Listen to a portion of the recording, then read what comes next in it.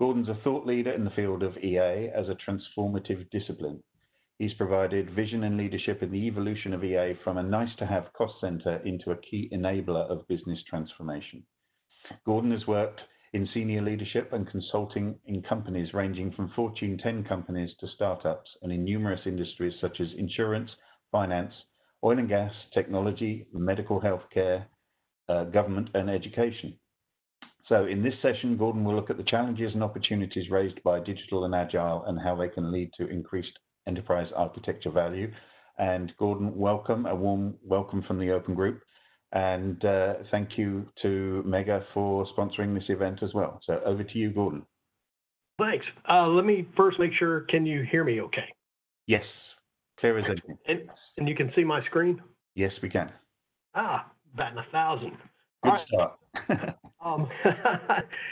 Thank you again. Thanks for everybody for staying on the call, and thanks to all the presenters that came before me. Fantastic job. This, as was stated before, we want to talk a little bit about stories from the road, architecting for adaptability and agility. First of all, let me just say, to reiterate, my name is Gordon Cooper. I am the Director of Customer Success and Professional Services for North America for Mega International. Formerly, I was Vice President of Enterprise Architecture and a Vice President of Technology Risk at AIG. And I have a couple of certifications in a variety of different fields. As everyone else has said, with the COVID crisis and with everyone working from home, I think my picture is a little more akin to this. So that is why I'm not putting myself on video. I didn't want to scare anybody this time of day. First, a little bit about Mega. Of course, we have 2,000 enterprise customers, plus we have approximately 340,000 plus users. We're in 52 countries, and we've been around for about 28 years. So we have been in this field for quite some time. As you can see, we've been a leader in the Wave, in the Magic Quadrant, and we were awarded the Peer Insights Customer Choice from Gartner. Now, again, going back to what I do for Mega, as being part of customer success and having professional services, to be honest, I've got the best job on the planet. I get to actually go out and talk to our customers and talk about EA. I'm one of those strange people who actually love their job because I get to do what I like to do the most. I've got enterprise architecture in my DNA. So to be able to go out and share between my customers, which are all of our customers from North America, what they're doing, how they're being successful, what the trends in the industry are, and it's really direct input from the customers themselves, the people who are actually driving the information that Gartner puts out. There we go. That being said, we have some goals for today's session. I want to talk about some of the things that I've seen, things from creating emergent designs, identifying disruptive trends, target operating models, business capabilities, designing innovative solutions. Really what I want to talk to you about is about breaking the mold of enterprise architecture. It is not your father's enterprise architecture. I can say that because I'm an old timer and I've been in the field for quite some time. But what I'm saying is there have been some general trends that all point in the same direction. So everything I'm seeing from all of our customers, especially some of the ones who are pushing the boundaries of EA, are all really focusing on what's happening in the business. So first, let's just start with the first trend.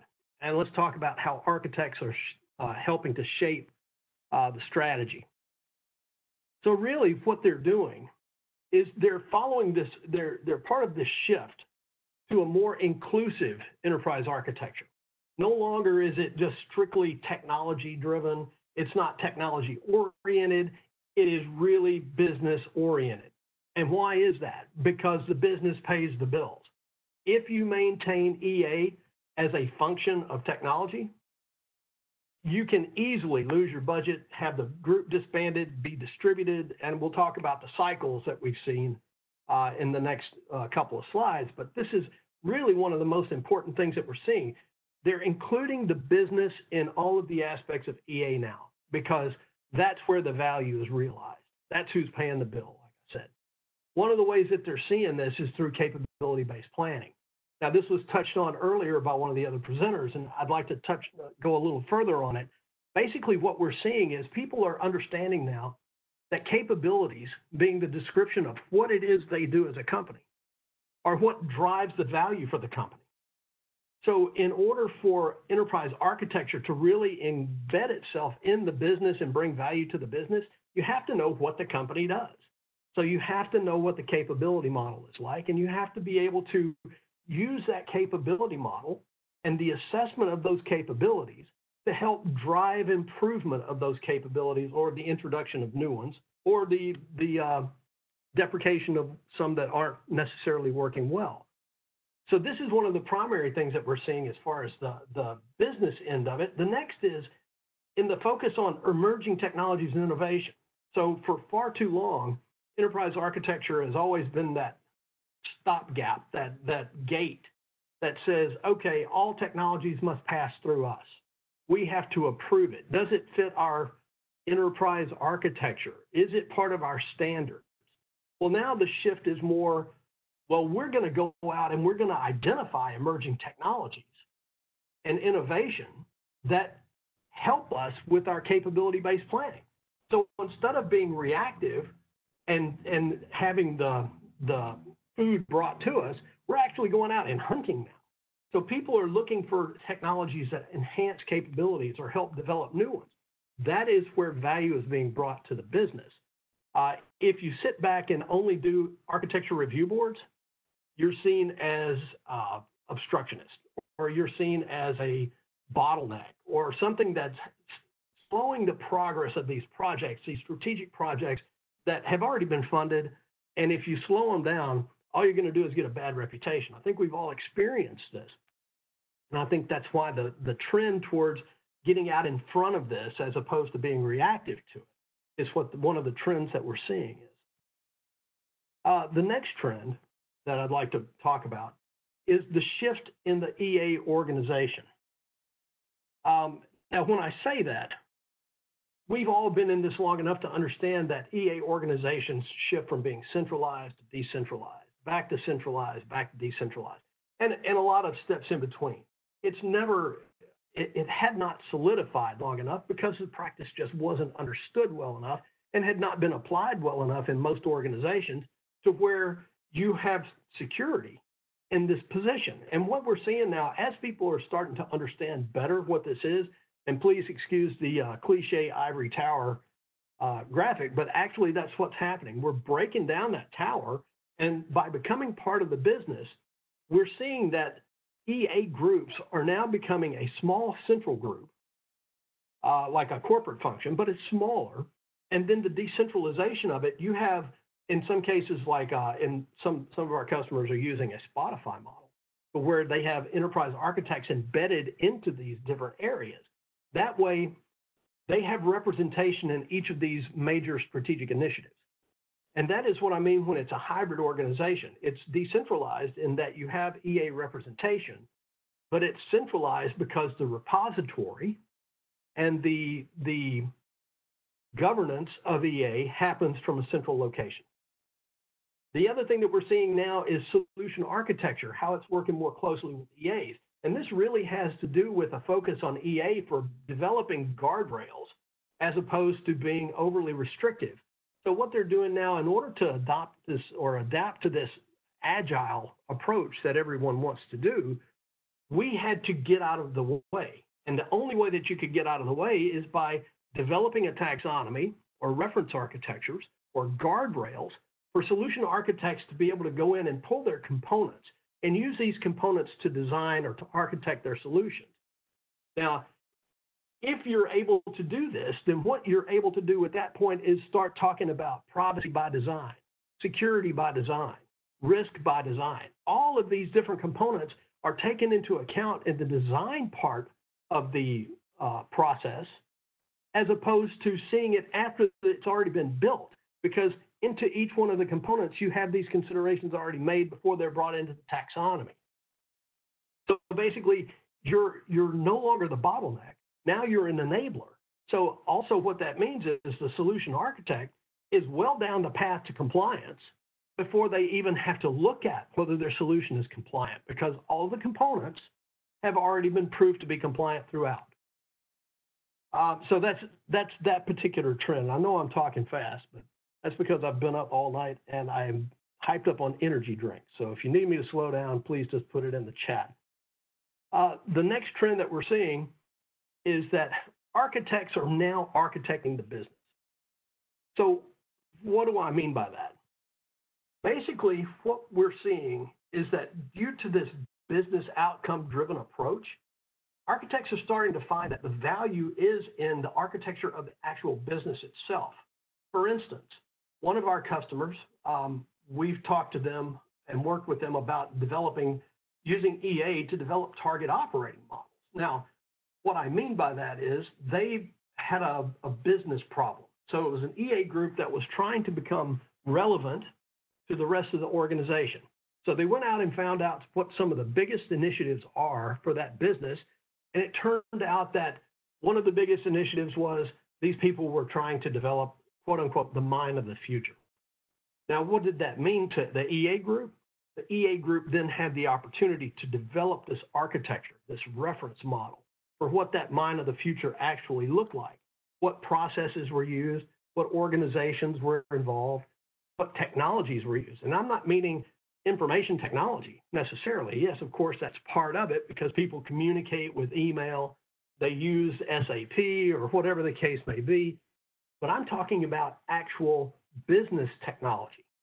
In mining, it could be mining technologies, or for instance, in compression, it would be gas compression technology, or it could be medical technology. Whatever your business is, there are technologies that are not necessarily related to IT that operate as part of your value stream.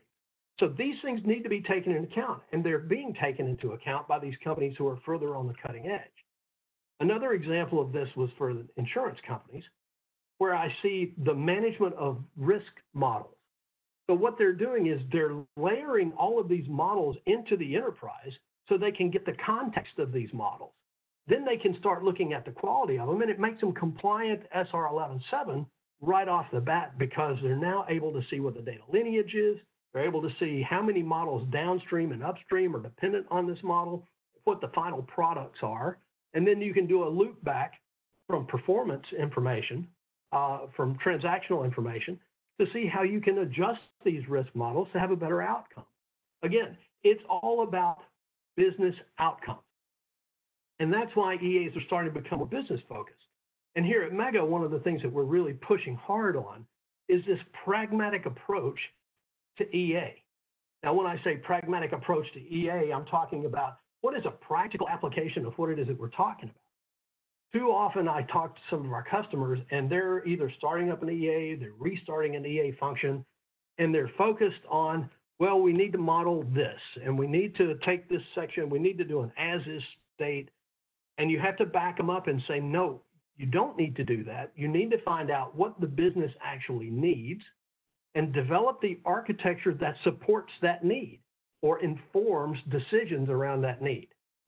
If we haven't told our customers anything else, we've been able to communicate to them what you do as an enterprise architect should be consumable by the entirety of the business, of the entire organization, in fact. There is not a single component in the organization, first of all, that is not included in the enterprise architecture, but second of all, does not actually is excluded from impact or part of the decision-making process. And that's the most important thing about enterprise architecture, and that's what we're really seeing. We're seeing this drive towards that. We're seeing how people are starting to push the boundaries of EA to incorporate business. They're using EA as an actual sales tool now because they're understanding the architecture of their customers. So if you look at like a Porter's 5 forces diagram, you see that these things that are external to the enterprise, like customers, if you don't know what customers are doing, what their trends are, what their consumption looks like, then how can you sell to that customer? And it is a problem that EA can easily solve just by understanding what that customer looks like, build them into your architecture, and then you can build a model for how you can better present your products to them. In fact, we're working with one of our customers on developing this as an offering right now. So it's actually one of the more cutting edge uses for business architecture in this case, but architecture in general. So what we want to do is, if we look at the difference between the traditional enterprise architecture versus this pragmatic approach or versus this outcome-driven EA, it's a question of survival or thriving. Which one's is it going to be? If you stick to the traditional enterprise architecture, you're looking at manual labor. You're looking at a very intense effort. It takes years to create. It takes years to even see some of the value. It's a lengthy process. It's all-inclusive, but all-inclusive to a point of failure because you spend all of your time developing all of these artifacts and focusing on the artifacts without having any relationship of those artifacts to real business value. And that's what I mean when I say little perceived value, because what good is information that cannot be easily consumed by people who are making decisions? In fact, one of the things that we've seen is people who do, for instance, governance audits. Initially, it can start off as being, do these decisions map to the right organizations that have the designation authority to actually do this? Sorry, someone said someone there. That was covering that up. Do these people have the authority to make the decision? Well, if you expand on that, you can look at these processes and you can look at the decision points and say, not only do we have the right people making decisions, do we have the right information presented to these individuals to make valuable decisions? So that's one thing. So outcome-driven EA, it is automated. And the more automation that you can incorporate into your enterprise architecture, the better. Now, I'm not saying that you should incorporate or you should use operational tools to do enterprise architecture, because the scenario or the example I use for this all the time is, if you're counting on discovery to drive your strategy, then that means that you're driving forward in a car only by looking through the rearview mirror. You're not going to have the outcome that you hope because you're reacting to what's already there. There's no planning. So that's why we say automate where you can. If you can do design to build, that's fantastic. You're providing a service to someone who can consume your deliverables or consumables as an EA. You've got fast time to value. The main thing is you have real customer use cases. You're using a business outcome-driven approach, and you're letting the business guide you in what you need to provide them to make decisions. There is your measurable ROI. So I know I'm about 9 minutes early, but what I want to do, there we go. If you have questions, this is my contact information. I'm awake and online pretty much all the time. So any questions that you may have, feel free to reach out. I don't know if there were questions that were asked during the course of the presentation, but I'm happy to turn it back over to you to see if there were any questions. Gordon, thanks very much. Thanks very much. It's great. I love the I love the stressing that EA is about far more than technology, and their real business uses for it. And there are a couple of questions. I want to go straight to them in the interest of time. One was your trend number 2 that you talked about is very much resonating with me, says the questioner. I brought up a closer relationship with EA and solution architecture to my CTO yesterday, and he seemed confused. Do you recommend pulling solution architecture fully into the EA practice or keeping it separate, or how do you see your customers dealing with that? It's easier for me to tell you how I see the customers doing it, because my opinion is just that. It's my opinion. Right. What I see with customers is I see some organizations that are growing, that are taking on this business outcome-driven approach, where solution architecture actually has a dotted line into enterprise architecture. They still serve the business, and so still that strong business connection, and I still see them aligned in that organization. but there are now dotted lines back to EA. Okay. This is a kind of cross between a comment and a question, I guess. It's a good point, Gordon, about EA supporting business needs when it's done in a pragmatic and outcome-driven way. Otherwise, I found EA can quickly become discredited by forming a cottage industry that produces irrelevant views and is not focused on outcomes, but produces pretty views of IT. And I think that's really the essence of your presentation. But anything? That's right. In fact, I'll comment on that just a second. I have been a part of organizations that have done this. Like I said, I've been in this game for quite some time, and I've lived through that. Where early on in my career, we really focused on developing the models and creating the diagrams and knowing that if we build it, they will come. Well, guess what? No, they won't. If you get out there and provide them something they want, in fact, I was having this conversation with a customer just this morning. If you go find what people need, and I'll use the example of internal audit. In a fledgling EA organization, internal audit is a gold mine. Because basically what you can do is it's a two-way conversation. They need information that you've got and have assembled. So you can share that information with them. But by the same token, they have information that you need, which are all the open audit issues that you can then go to the owner of those issues and say, hey guys, I got what you need to help resolve this open issue. So it's a great way to expand the reach of EA into actual business organizations. That's a great tip. Thank you. So we're going to leave it there, Gordon. So your details are on the screen, and they will be on the slides that will be available to everybody during the course of next week. If I could ask you, Gordon, maybe to monitor the Q&A just for a few minutes to see if something else comes in that you might want to answer, that would be helpful. Certainly. In the meantime, a round of applause from me and all the attendees, if you could hear them,